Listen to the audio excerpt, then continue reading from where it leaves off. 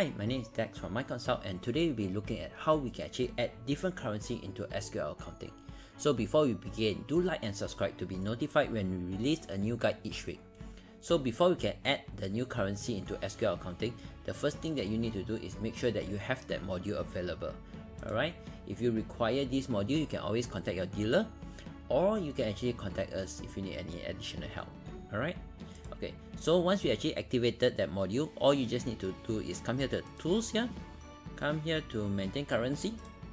Alright, and then let's say we want to create, for this example, a GBP, okay, for Great Britain pound, GBP, and just put here GBP for short form. Alright, so let's say, for example, if we know what's the exchange rate, or we want to set up a standard exchange rate, we can actually put here 5.2 and 5.2.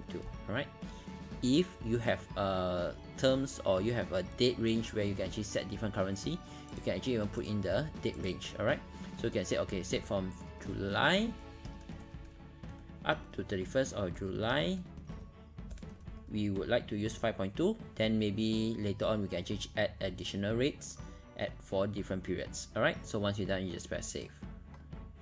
Okay, so when it's done, we just close this. So now we are ready to create a customer or a supplier in GBP. So let's say we can come in here, customer, maintain customer. Let's press new. Then we say GBP PTE LTD. Alright. And then all you just need to do is you can come here, currency. You can select here GBP. And then once we're done, we just press save.